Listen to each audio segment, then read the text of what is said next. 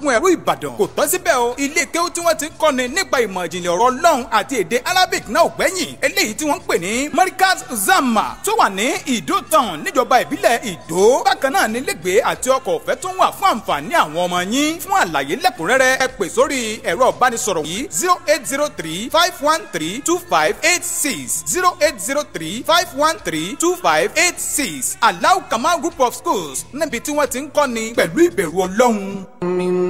نفس واحدة وخلق منها زوجها. السلام عليكم ورحمة الله وبركاته. Haji Kamal Uzama ẹni tí ó jẹ́ atọ́kùn ètò ẹwà Islam lórí ìkànnì Agidigbo 88.7 FM ló ní àǹfààní aláìlẹ́gbẹ̀rẹ̀ fún gbogbo múmìnì àti múmìnà láti kàn sí Haji Kamal Uzama fáwọn ètò lọ́lọ́kan òjọ̀kan bíi marital counseling and advice ìgbaninímọ̀ràn lórí ètò ìgbéyàwó lọ́nà tí lọ́kọláya lè gbà láti gbé ìgbé ayé ìrọ̀rùn kí ìdílé wọn lè wà ní ìṣọ̀kan matchmaking ìbániwọ́kọ wáyà pẹ̀lú ìlànà ẹ̀sìn Islam olùdarí ayẹyẹ MC lọ́lọ́kan òjọ̀kan bíi nikah naming ceremony àti bẹ́ẹ̀ bẹ́ẹ̀ lọ ìdánilẹ́kọ̀ọ́ ìta gbangba fáwọn ọ̀tọ̀kùlú ènìyàn gbogbo ẹ̀ pẹ̀lú àgbékalẹ̀ èdè tó yanrantí bíi Lárúbáwá èdè Gẹ̀ẹ́sì àti èdè Yorùbá ni wọ́n fi ń darí àwọn ètò wọn gbogbo láti kàn sí Haji Kamal Uzama ẹ pè sí 08035132586. فإن خفتم ألا تعدلوا. Agidigbo 88.7 FM. الحمد لله رب العالمين. يا أخي في الإسلام هذا برنامج الأسبوع عندما كنت الحال. يا أخي في الإسلام ونحن وكنا على أمور كثيرة بمعنى الأمر على الزواج سبحان الله وكان أمر عظيما بيننا الآن بمعنى في عصرنا هذا. يا أخي في الإسلام المتكلم بالعبارة يا أخي في الإسلام أمر بين زوجين في هذا الزمان سبحان الله. الطلاق يا أخي في الإسلام الطلاق سبحان الله أمر مشهور بيننا الآن بمعنى في هذا العصر سبحان الله. وماذا قال سبحانه وتعالى عن الطلاق يا أخي في الإسلام؟ إن الطلاق يا أخي في الإسلام بل إن الطلاق يا أخي في الإسلام أمر عظيم سبحان الله. وفي حديث الرسول صلى الله عليه وسلم إن الحلال أبغض الرحمن الطلاق يا أخي في الإسلام. وبالطلاق يا أخي في الإسلام بأسباب كثيرة يا أخي في الإسلام. وقال سبحانه وتعالى في القرآن المجيد يا أخي في الإسلام ولا يخرجنا إلا أن ياتينا بفاحشة مبينة يا أخي في الإسلام. وتلك حدود الله ومن يتعدى حدود الله فقد ظلم نفسه أينما كنت الحال. إن الطلاق يا أخي في الإسلام كان مشروعا نعم يا أخي في الإسلام كما قلت بأسباب كثيرة ومنها عدم الحياة يا أخي في الإسلام عدم الحياة ولكن الحياة في الإيمان يا أخي في الإسلام عندما كنت الحال. الثقافة وما الثقافة إلا بالهذا إلا بالعلم والأدب يا أخي في الإسلام. وعيد الصبر وعيد الحياة بين زوجين في هذا الزمان يا أخي في الإسلام. الطلاق سبحان الله كما ذكرنا إن الحلال أبغض الرحمن الطلاق يا أخي في الإسلام. وعيد الصبر في حياتنا يا أخي في الإسلام. أيها الأدباء أيها الأكلاء في كل مكان أحييكم بالتحية المباركة أقول السلام عليكم ورحمة الله تعالى وبركاته إن شاء الله.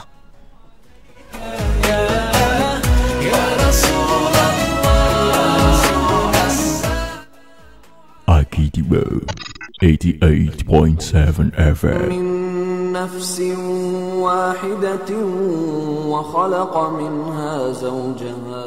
Salamu alaikum wa rahmatulahi wa barakatuh. Haji Kamal Uzama ẹni tí ó jẹ́ atọ́kùn ètò ẹwà Islam lórí ìkànnì Agidigbo 88.7 FM lóní àǹfààní aláìlẹ́gbẹ̀rẹ̀ fún gbogbo múmìnì àti múmìnà láti kàn sí Haji Kamal Uzama fáwọn ètò lọ́lọ́kan òjọ̀kan bíi marital counseling and advice, ìgbaninímọ̀ràn lórí ètò ìgbéyàwó lọ́nà tí lọ́kọláya lè gbà láti gbé ìgbé ayé ìrọ̀rùn kí ìdílé wọn lè wà ní ìṣọ̀kan, matchmaking, ìbániwọ́kọ wáya pẹ̀lú ìlànà ẹ̀sìn Islam, olùdarí ayẹyẹ MC lọ́lọ́kan òjọ̀kan bíi nikah, naming ceremony àti bẹ́ẹ̀ bẹ́ẹ̀ lọ, ìdánilẹ́kọ̀ọ́ ìta gbangba fáwọn ọ̀tọ̀kùlú ènìyàn, gbogbo ẹ̀ pẹ̀lú àgbékalẹ̀ èdè tó yanrantí bíi Lárúbáwá, èdè Gẹ̀ẹ́sì àti èdè Yorùbá ni wọ́n fi ń darí àwọn ètò wọn gbogbo. Láti kàn sí Haji Kamal Uzama ẹ pè sí 08035132586. فإن خفتم ألا تعدلوا. Agidigbo 88.7 FM. alhamdulilahi rabbil alamin. akira wa káàbọ̀ sí orí ètò ẹwà Islam, ètò tó máa ń bá atẹ́gùn ṣọ̀rẹ́ ní gbogbo ọjọ́ Jímọ̀ ní déédéé aago 11 sí aago 11:15. lẹ́ẹ̀kan sí orúkọ mi ní Alhaji Kamal Bọ́nà Uzama, ọba tó ní wá kò ní pa wá lẹ́kún. akira wa káàbọ̀ sí orí ètò ẹwà Islam, gbogbo yín tẹ́ ń gbọ́ wa nílé akíyín, ọba tó ní yín kò ní dọ̀rọ̀ rú mọ́ yín lọ́wọ́, ilé tẹ̀yìn náà ò ní dàrú, gbogbo etí tí ń gbọ́ wa Ọlọ́run wò mọ́sàsí ju àánú rẹ̀ wò wá.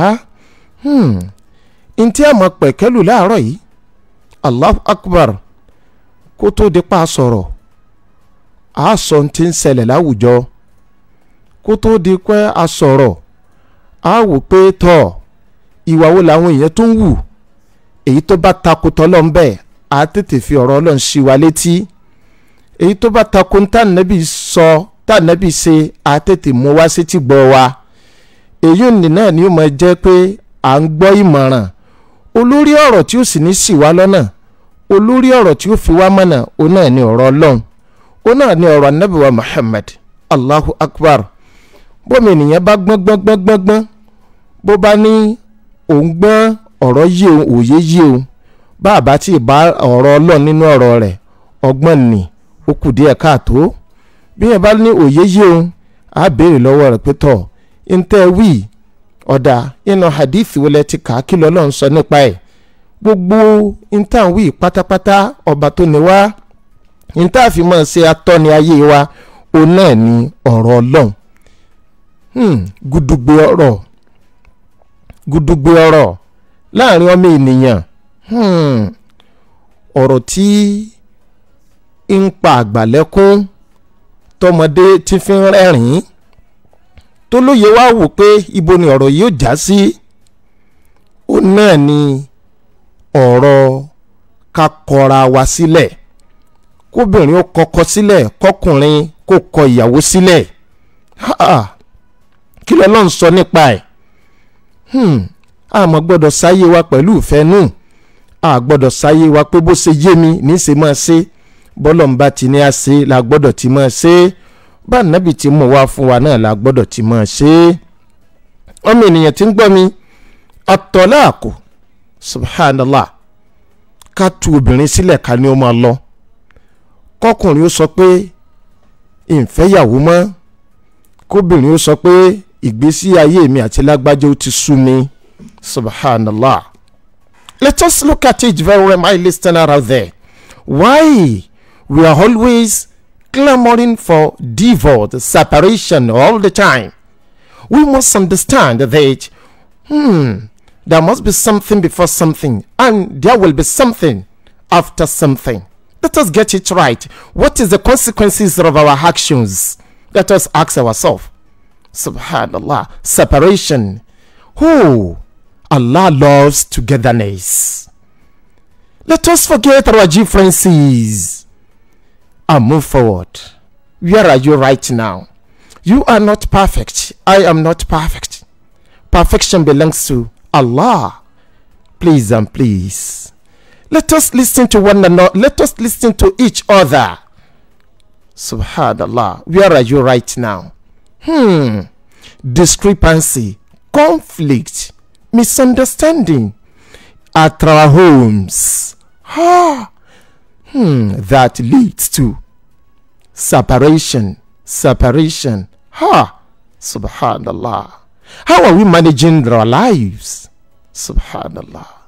Ọmọ ènìyàn tí ń gbọ́ mi àníkà kọra wa sílẹ̀ kíní yìí ó ti di tọrọ fọ́nkálé ó ti di ntí àwọn wò pé wọ́n tún ti papọ̀ ní ìsìn wọn fẹ́ túká àwọn ń béèrè lọ́wọ́ ara wa pé tọ̀ lágbájá lajú làkàsìgbè lajú ó ní mà ń bẹ lọ́wọ́ òun ó ní èyí tó yí o nínú ọ̀rọ̀ Ọlọ́run náà ní lọ́hùn hadith anabi wa Muhammad ọ̀rọ̀ anabi iṣẹ́ anabi tó yí o náà ní lọ́hùn bẹ́ẹ̀ náà tún ní ẹlòmíà tún ní ntí mo ti gbọ́ wáàsí tí mo ti fetí mi gbọ́ ẹ dákun kí ló dé tá a wá ń rí kọkùnrin ó kọ obìnrin sílẹ̀ tá a ń rí kóbìnrin ó kọkọ sílẹ̀ àwa ń rí gẹ́gẹ́ bí ìgbà tí ọmọdé bá ń ṣeré ayò tí wọn ò ká kún ẹ lọ sí ọ̀pọ̀lọpọ̀ ilé ìgbẹ́jọ́ káàkiri ẹ lọ sí ọ̀pọ̀lọpọ̀ ilé ìgbẹ́jọ́ ti ìbílẹ̀ ni ti gbá ni tàwo ni ẹ lọ káàkiri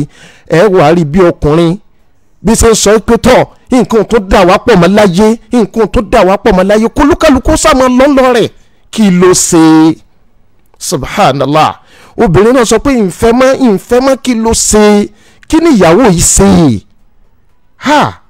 ẹ̀ǹta jírí tẹ́lẹ̀ ta lọ́lọ́ mo dúpẹ́ ọ̀fun mi ní ìhà mi ó wá di ẹ̀ǹta gbọ́dọ̀ jí tá a sọ yìí pé ní àkótó lọ sùn ní pé bó lélẹ́yìí gan ti dénú ayé mi ẹ dákun torí Ọlọ́run kí lóbìnrin yìí ṣe subhanallah kí lọ́lọ́run sọ pé kí ló lè ṣe tọ́lọ́run fi sọ pé ẹlẹ́kùn nulé subhanallah ẹlẹ́kùn nulé kí ló lè ṣe subhanallah ọba tó ní wá ọba tó dá wa ọba tó máa ń tá a lè ṣe ọba tó lètò ayé wa wala yakhrujna ẹ má lé wọn jáde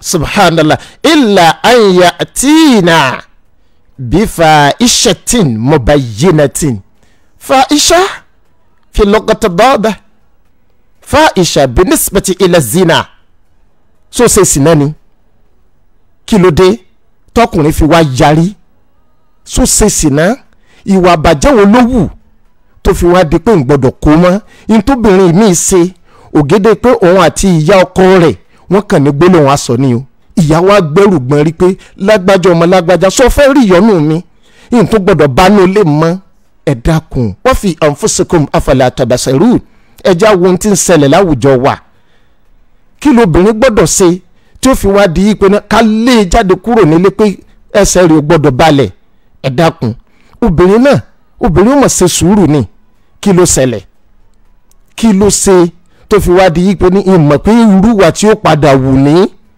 èmi àti ẹ̀ àtúnjọ gbéra bí òrùlé kan náà mọ́ la ilaha illallah ìyàwó mi bú àbúrò ọkọ nífa bó ṣe bú àbúrò ọkọ wọn ni lé gbogbo àwọn ẹbí ọkọ wa pàpàǹpá subhanallah ọlọ́run sí lẹ́yìn alábòsí wọn ìtìjú yẹ̀yẹ́ àbòsí ni wọ́n fi lóbìnrin mi jáde kó lé ọkọ kí ló ṣe subhanallah illa an ya'tina bifahishatin mubayyinatin subhanallah fahisha mubayyina ìwà àbàjẹ́ tó fojú hàn taari tíntìní lójú tí ò sí dúró tí tẹ́tí méjì ò gbọ́dọ̀ gbọ́ tẹ́tí méjì bá gbọ́ wọn ni èyí tẹ́ ẹ ṣe fún yín náà dáa ilẹ̀ Al-Qur'an ń tọ́ka sí fún wa subhanallah wa man yata'adda hududallah faqad zalama nafsahu tí wọn ò bá ṣe gbogbo eléyìí gbogbo àwọn ọ̀rọ̀ kan bẹ tí ó ṣe pé ìyẹ kó fàjà àwọn ọ̀rọ̀ tí ò yẹ kó fàjà mọ́jọ́ ó ba nǹkan jẹ́ gbogbo àwọn ọ̀rọ̀ tó bá fún wa fàjà tí ò yẹ kó wá jẹ́ kí gbogbo nǹkan ó dojúrú ẹjẹ́ àmọ́ bá ti yanjú ẹ̀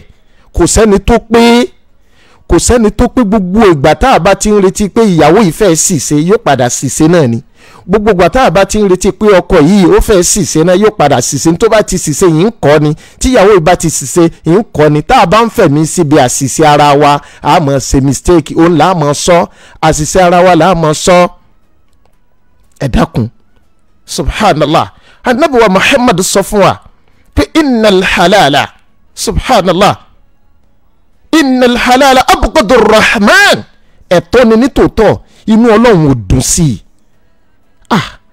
subhanallah ìgbéyàwó tó yẹ ọmọ ti wọ̀ ìgbéyàwó tá a ti bí ọkùnrin síbẹ̀ tá a ti bí obìnrin síbẹ̀ la ilaha illallah ìjà lámọ̀ ń jà yìí bàbá ti ń bára wa jà gbogbo ohun tó so wá pọ̀ mọ́ ni ó mọ̀ jà bàbá ti ń bára wa jà gbogbo ohun tó so wá pọ̀ tá a so mọ́ tó so mọ́ wa gbogbo ẹ̀ ni ó mọ̀ mọ́ já dànù a wá padà ríra wa bígbà tó bá ṣe yí pẹ̀lú àjọ jókòó pọ̀ rí ẹ dákun ẹja rò ó subhanallah a wá padà mọ́ ríra wa ìgbà tá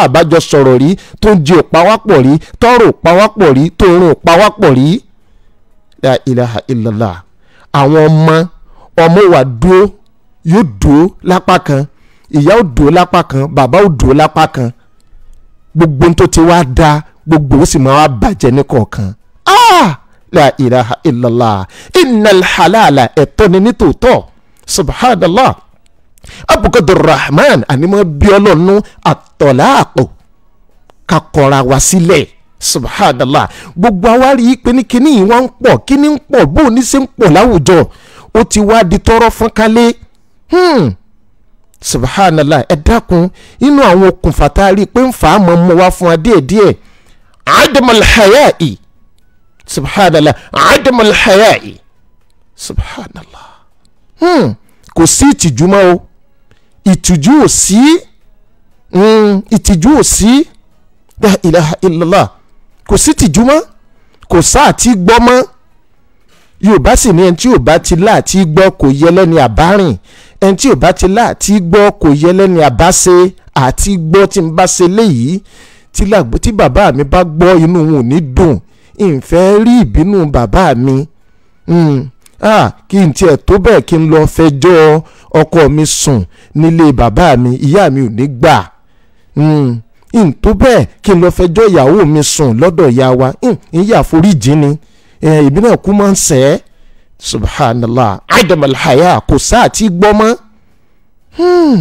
èyí náà ní ṣẹlẹ̀ tí ò bá ti sí ìtìjú kò sí tí yóò lè ṣe subhanallah ruhun min arwahiti alhaya inú àwọn ẹ̀mí tó gbé ẹ̀sìn ró ìtìjú ń bẹ́ẹ̀ ká ní tìjú ẹni tí ò bá ní tìjú kò síwà tí ò lè wù ẹ wò ó ìyàwó ìtìjú dà sáà sì ń tijú àwọn èèyàn kan mọ́ra wa láàmọ́ só sì wà mọ́ ẹja bera wa léèrè lọ fẹjọ́ sùn yá mi tí wọ́n bá gbọ́ kí ni wọ́n ṣe fún mi sáwọn ni wọ́n ń bọ́ mi ni ẹ wo ọ̀rọ̀ lẹ́nu ọkọ subhanallah ìyàwó náà mọ̀ sọ ipe ní lọ sọ fún bàbá mi tó bá sọ fún wọn kí ni wọ́n fẹ́ ṣe sáwọn ni wọ́n fẹ́ àwọn ni wọ́n á sọ bí wọ́n á ṣe lo ayé mi ni kò sáà tí gbọ́ mọ́ subhanallah alhayatu bila haya subhanallah ẹ dákun ìsẹ̀mí tá a bá ń lò tí ò bá ti sí tìjú ń bẹ̀ kí lẹ lérò pé yóò máa ṣẹlẹ̀ ẹja bira wa léèrè wa fi anfusikum afala tabasirun let us look at it very well ìtìjú dà kò sí tìjú mọ́ ẹja bira wa léèrè la ilaha illallah ẹja ṣe sùúrù gbogbo àwọn tí ń ṣẹlẹ̀ yìí let us get it right we are the product of our society what are we complaining about who are we complaining to right now let us look at ourselves what is the problem where is the problem let us check ourselves subhanallah love is life love is everything subhanallah the true love that we are talking to builds life subhanallah. Where is love right now? We are clamoring for divorce. Even our young ones, are we encouraging them? Subhanallah. Ọmọ ènìyàn ti gbọ́ mi. Àwọn ọ̀rọ̀ yìí, àwọn ìṣe yìí ń ba ìṣẹ̀mí wa jẹ́ lọ díẹ̀díẹ̀. Gbogbo ń tà ń sọ yìí pátápátá sáwọn ọmọ tí wọ́n ń rí bàbá wọn àti ìyá wọn tí wọ́n ń wùwà tí wọ́n ń wù yìí tí wọ́n ń ṣèṣe tí wọ́n ń ṣe yìí. Ọkùnrin míì kó tó di pé lóun àti ìyàwó rẹ̀ nígbà wọn bá ìtúká èpè oníranran òní wọn fi máa sọwọ́ síra wọn bẹ́ẹ̀ náà nìyàwó sọmọ tá a wá fèpè tọ́ tá a fèpè wẹ̀ tá a ń fèpè fún lóúnjẹ tí ń gbọ́ ìpè rabandẹ kanjẹ láàárọ̀ lóru sọmọ náà sì ní ó ṣàṣìwájú wa ẹja bira wa léèrè ọmọ àjànàkú yàrá ọmọ tẹ́yà bá bí ẹ̀yà níjọ وفي أنفسكم أفلا تبصرون أينما كنت الحال. سبحان الله. يا أخي في الإسلام أمبو إجاد جوجا.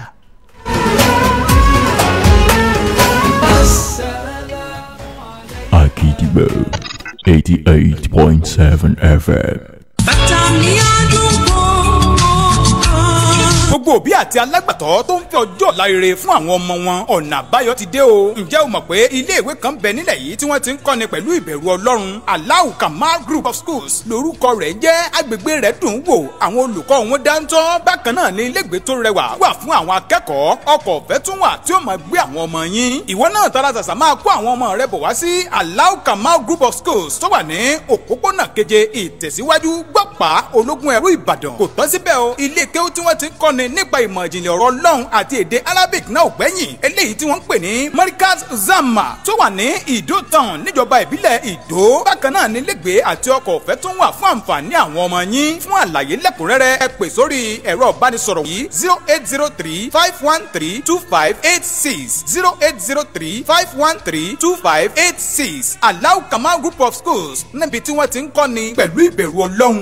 من نفس واحدة وخلق منها زوجها. Salamu alaikum wa rahmatulahi wa barakatuh. Haji Kamal Uzamma ẹni tí ó jẹ́ atọ́kùn ètò ẹwà Islam lórí ìkànnì Agidigbo 88.7 FM ló ní àǹfààní aláìlẹ́gbẹ̀rẹ̀ fún gbogbo múmìnì àti múmìnà láti kàn sí Haji Kamal Uzamma fáwọn ètò lọ́lọ́kan òjọ̀kan bíi marital counseling and advice, ìgbaninímọ̀ràn lórí ètò ìgbéyàwó lọ́nà tí lọ́kọláya lè gbà láti gbé ìgbé ayé ìrọ̀rùn kí ìdílé wọn lè wà ní ìṣọ̀kan, matchmaking, ìbániwọ́kọ wáya pẹ̀lú ìlànà ẹ̀sìn Islam, olùdarí ayẹyẹ MC lọ́lọ́kan òjọ̀kan bíi nikah, naming ceremony àti bẹ́ẹ̀ bẹ́ẹ̀ lọ, ìdánilẹ́kọ̀ọ́ ìta gbangba fáwọn ọ̀tọ̀kùlú ènìyàn, gbogbo ẹ̀ pẹ̀lú àgbékalẹ̀ èdè tó yanrantí bíi Lárúbáwá, èdè Gẹ̀ẹ́sì àti èdè Yorùbá ni wọ́n fi ń darí àwọn ètò wọn gbogbo. láti kàn sí Haji Kamal Uzamma ẹ pè sí 08035132586. فإن خفتم ألا تعدلوا. Agidigbo 88.7 FM. alhamdulilayi rabbil alamin. akira wa káàbọ̀ sí orí ètò ẹwà Islam. Àtìkù ó ti ń pè wá lẹ́jọ́, ọba tó ní wá kò ní pa wá lẹ́kún. ọmọ ènìyàn ti ń gbọ́ mi. la ahda bila aibin ayyaba kuntal han. kò sẹ́ni kankan tí ó mọ̀ lálẹ́ ibù, kò sẹ́ni kankan tí ò níbi tá a lè bú lára rẹ̀ nínú wà nínú ṣe. ẹja fi sùúrù mọ́ bára wa gbé. la ilaha illallah. afọwọ́ Imam Shafi'i wa aynu ridha an kulli aibin qalilatin walakinna ayna sukhti tubdil masawiya. ẹja mọ̀ fojú yọnú, ẹja mọ̀ fi wo ra wa. ọba tó ní wa kò ní pa wá lẹ́kún. ibi tá a kù sí ẹjẹ́ a mọ̀ túnra wa ṣe. oko pẹ́ǹtùká Ọlọ́run o kò yà wá yá. ọba tó ní wa kò ní pa wá lẹ́kún. my regular number tí ẹ lè pè mí sí lẹ́yìn ètò. àsìkò kò bá wa sọ̀rọ̀ mọ́ ní tá a fẹ́ wípọ̀, àmọ́ àsìkò kò ó ti ń pè wá lẹ́jọ́. 08035132586 08035132586 lẹ́ẹ̀kan sí 08035132586. Ya Rabbana ilahi anzil alayna as-sa'ada واجعل لنا البركات بجاه خير البرية يا خالقا كل شيء من نور الأنام يا مستجاب الدعاء كني من شر الأنام أبسط يدي يا إلهي يا معطي كل الأنام يسر أمري إلهي يا مستجاب الأنام. السلام عليكم ورحمة الله تعالى وبركاته.